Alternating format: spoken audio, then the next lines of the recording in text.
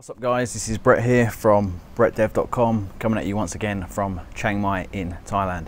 And I know I've already done one of these videos, but it's been a while and I'm kind of making this as I've been motivated to do so through seeing other people making videos like this, and no one person in particular. There are a bunch of people that make cost of living videos in Chiang Mai. So I'm back again in this video and I'm going to give you an actual breakdown of the cost of living in Chiang Mai. Basically all over YouTube you'll find all different videos of people claiming that you can live in Chiang Mai on $300 a month, $500 a month, $600 a month, $1,000 a month. And what has really inspired me to make this video is a lot of it is just complete bullshit. And people are lying to you, and it's pissed me off really, because you guys are watching these videos, you're getting input from people that are already living in this location. Perhaps you don't already live here and you guys are trying to plan for when you do live here. And what these people aren't telling you when they make these videos in order to get views on YouTube is the actual real cost of living in Chiang Mai. The cost of living in Chiang Mai if you don't want to travel halfway around the world and live like a homeless person. People are also not telling you about the hidden costs involved in living in Chiang Mai as well. Things such as visas, which are very important, that everybody has to have and you have to pay for. And it's not just the visa fee that you have to pay for, it's the trip out of the country and everything else. Now all of these things add up and they all add on to your expenses. So just watching a video of a guy going and getting a meal and saying, oh, this only cost me $1, look, I live on $1 a day, is completely false. It's completely misrepresenting. So in this video I'm actually going to break down figures. I've gone over them roughly in my head. Bare minimums here guys, so this is the absolute minimum you should be thinking about spending, and at the end of the video I'll give you a buffer of how much I feel like you should put on top of this figure that we get to. But this is not a video that's going to show you how you can live on $300 a day, because that is simply false information. So I've got my phone with me and I've broken this down and I'm going to put the figures on the screen. So let's go through it step by step so you can really understand the costs, the bare minimum costs of what you're going to face if you do come to Chiang Mai to live for a period of time. And this is based upon if you want to live here for say a year in Thailand. $600 is at this present time, at the date of publication of this video, is 21,700 baht. So people are claiming that you can live on 21,700 baht. People that are claiming you can live on $300 are claiming you can live on half of that, which is like 11,000 baht a month. So let me just break down what exactly your visas will cost you if you live in Chiang Mai. Assuming that you are on tourist visas and assuming that you're doing visa runs as a tourist, that is a run back and forth to Laos, because you must leave the country and go to a country where there's an embassy. These are going to be the costs involved in you getting a tourist visa every 3 months. Firstly, you're going to have to go from Chiang Mai to Udon Thani, which is the border city in Thailand which borders Laos, and it's where you cross over into Vientiane, the capital of Laos, to visit the Thai embassy and get your visa. So flights to Udon Thani and back are 2,000 baht for a return, and you can book those with Nok Air, and you can get them cheaper, but realistically 2,000 baht is a good price. 1,000 baht there and back. If you get a deal, you may be saving 500 baht at best. And you can get an overnight bus to Laos, but that still costs you about 800 baht, so you're only shaving off 400 baht. If you're going to do a visa run to Laos from Chiang Mai, it's worth just flying for the sake of 400 baht. So you've got 2,000 baht there. When you get to the border of Laos, you're going to need to pay 1,500 baht to cross the border into Laos. Once in Laos, you're going to need to stay 2 nights, because you're going to need to put your passport in at the embassy and pick it up the next day, and you won't have time to make it back for your flight home. So 2 nights in a hotel, let's say you stay in a cheap hotel at 750 baht per night, you're looking at 1,500 baht for your hotels. Getting from the airport to the border, from the border to the embassy, from the embassy to the hotel, this all costs money. Minibuses, taxis, tuk-tuks, I think it's about 200 baht in the minibuses from the airport to the border, etc. But let's give it a round figure of about 1,000 baht for the couple of days that you're in Laos expenses on top of your flights, and that's for taxis, tuk-tuks and what have you. Once you're in Laos, the cost of the actual visa is 1,000 baht, so you have to pay that to the embassy. And then when you come back to Thailand, your visa is only good for 60 days. Then you need to go to the Thai embassy and you need to extend it for a further 30 days, and that's 2,000 baht. You do this 4 times in a year if you're doing single entry visa runs, and that amasses to a total of 36,000 baht in a year. If you do an education visa in Thailand, which also lasts a year, it's a similar price. You still have to pay for your extensions at the embassy. You still need to go to Laos to activate the visa. And I did the maths on the education. It works out about 31,000 baht over the course of a year. So there's not a huge saving there. So let's just go with the tourist visas at 36,000 baht. That means each month you're going to, if you break it down over 12 months, each month 3,000 baht of your supposed 11,000 you can live on is already gone on your visa. Now, that's something not a lot of people cover, not a lot of people talk about, but that is what it actually costs for your visas. Okay, so let's break down the monthly expenses. We already know there's 3,000 baht for the visas. Let's say you rent a condo. Now, let's say you get cheap rent on a condo, 5,000 baht is a conservative number. You could find slightly less and you could pay way up there, way more. Okay, so let's just say you're living cheap, 5,000 baht on your rent. Let's say your electricity bill is 1,500, because I've had condos where it's cost me 4,000 baht where the aircon unit has just been terrible, and some months here where I am now it cost me 800 baht in the winter when I hardly have it on. So let's just say 1,500 for electric, and then you have to pay water on top, anywhere from like 300 to 500 baht. So let's just say 300 for water. Already we're nearly at that 11,000, so we're at 9,800 baht. This is $282, and we haven't even eaten yet. So obviously, as a human being, you're going to need to eat food to survive, and most people will eat a minimum of about 3 meals per day. One of the great things about Thailand is the food is really cheap. So let's just say you only ate Thai food and you ate 3 meals a day. I live in a Thai neighborhood, and the Thai food around here is on the cheaper end because it is predominantly where Thais live, and you can get a meal here for about 30 to 50 baht on the cheaper side of things. Some parts of the city it's more, you know, some parts of the city you're going to be paying 60 to 80 baht, maybe a bit more for like a pad Thai and Thai food, especially if you're living like in the old city. So just for the sake of this video, let's just say you're spending 40 baht a meal. It's 120 baht for 3 meals throughout the day, and you're going to be doing that for 30 days.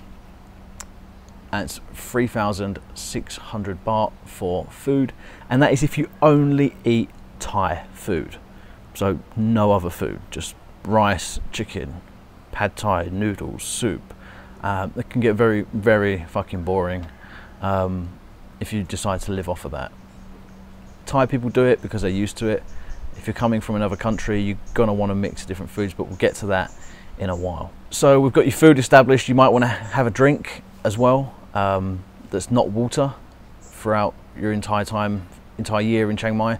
So let's just say you have a can of Coke a day. It's about 20 baht for a can of Coke.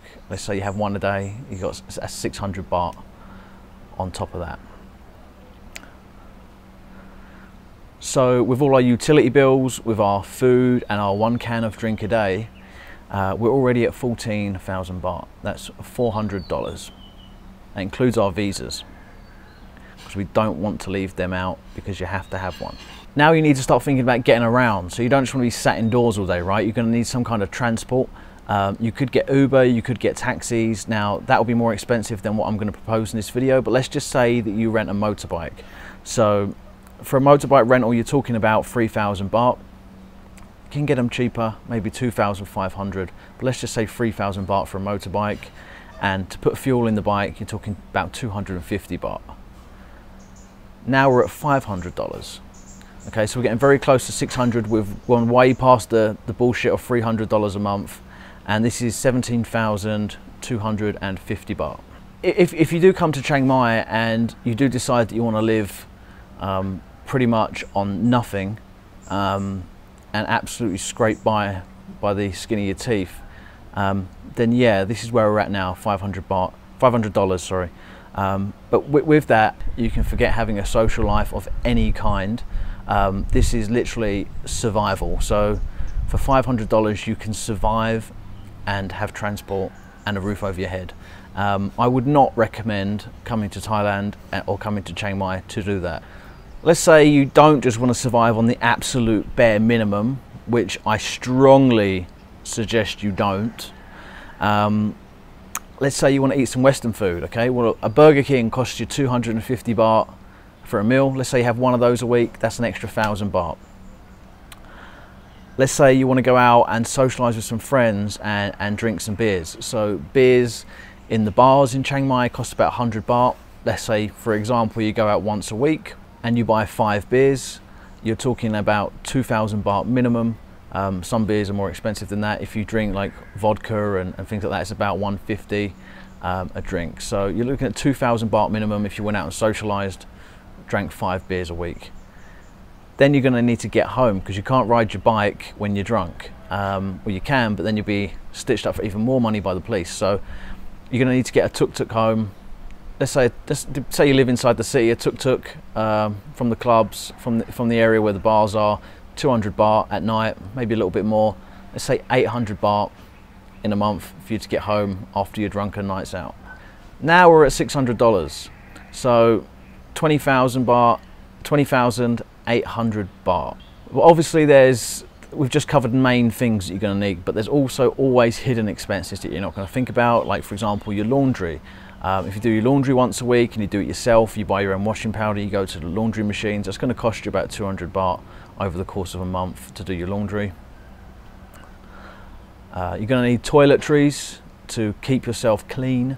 I mean, I spend about 1,000 baht on a pack of razors, but what I spend in razors I save in haircuts, right? So, but let's just say you spend 1,000 baht a month on toiletries as well, because these are things that you have to have, obviously. That included, we've surpassed $600. We're now at 22,000 baht, $635. As you can see, guys, living on these silly sums of money is really impractical, and essentially is going to leave you living like a homeless person in a foreign country, which is not only disrespectful, but it's not good for you either, or it probably wouldn't be good for your mental state or your well-being, and I really would recommend against it. I'll cover just a couple more expenses, just to speak to the people out there that are, want to do the digital nomad thing and things like that, and want to know where the costs are involved there as well. So if you are a digital nomad and you want to come to Chiang Mai to bootstrap and explore the coffee shop scene and stuff like that, we're already at 22,000 baht with a bit of a social life, a Western meal once a week. If you want to join a co-working space like Punspace, I think Punspace is 3,500 baht for the month. And let's say you want to have a cup of coffee or 2 a day. A coffee in Chiang Mai is between 50 and 100 baht. So let's just say you drank 2 a day. You're talking about 2,250 baht a month for coffee. So that's over 5,000 baht there just for co-working, cafe and coffee, right? So I haven't included internet either in this list. So if you're living in your condo, you're probably going to be paying 300 baht for the Wi-Fi if the condo provide it, or if you need high-speed internet, you're probably going to be paying like 600 baht and up for your own line. Telephone not included either. You can get, I only spend, to be honest, about 200 baht a month on my phone bill, but if you want lots of data, lots of download, I think 12 gigabytes is about 800 baht for your telephone contract. So telephone and internet excluded. We've got our social life, we've got all of our expenses, we've got our coffee, we've got our digital nomad co-working space. We are now at 27,750 baht, and that's $800. So let's say you budget for $800. What happens when your computer breaks? Or what happens when you need to buy some new clothes, when the shoes fall off your feet? Or when you need to fly home to see a relative or a family member? If you are only budgeting $800, that's going to take an enormous chunk. That's going to be almost like an entire month's worth of living out what you have. So you need to allow for more than that. Some people budget for $1,000 a month. Now, the expenses of actually living here, if you go over what I've just covered, can be done on $1,000 and maybe leave you some change to spare. But realistically, if you want to live comfortably in Chiang Mai and you want to spend without having too much worry about what you're spending on, I would say you should have at least $1,500, and that will allow you to save some money, because you really do need to be saving money when you live in a foreign country and you're far away from home. You never know when you're going to need to get a flight home, and if you're not earning $1,500, get by on $1,000, but make sure you have some money saved in the bank, like a few grand in the bank, in case for emergencies, like, because you're out in the on the other side of the world, depending on where you're coming from, and there's no social security. The Thai government aren't going to bail you out, you know. So I hope you find that video interesting, guys. Now, I've made it in response to all the other videos I've seen, and this is a clear and honest breakdown. And if you thought you could get by in Chiang Mai on $600, I'm not making this video to like try and deter you. I just want you guys who have faith in watching these videos and hopefully trust me a little bit to be secure when you do come out here. I don't want you to come out here under the false illusion that you can live for $300, and then as soon as you get here say, what the fuck, I've budgeted $300 a month and all my money's gone in a month. That is really that's unfair for people to be making videos like that. They really should not do that, because it's just misleading you guys who are trying to make sensible plans and budget sensibly for a move to Chiang Mai. If you like the video, guys, don't forget to give it a thumbs up, and don't forget to subscribe. If you want to know how much things cost in Chiang Mai, maybe something that I haven't covered in this video, just leave a comment below. Maybe there's something that caters to your lifestyle and not mine that I just didn't think to include. Maybe I'll help you there. And until next time, guys, this is Brett from brettdev.com, and we're out. Peace.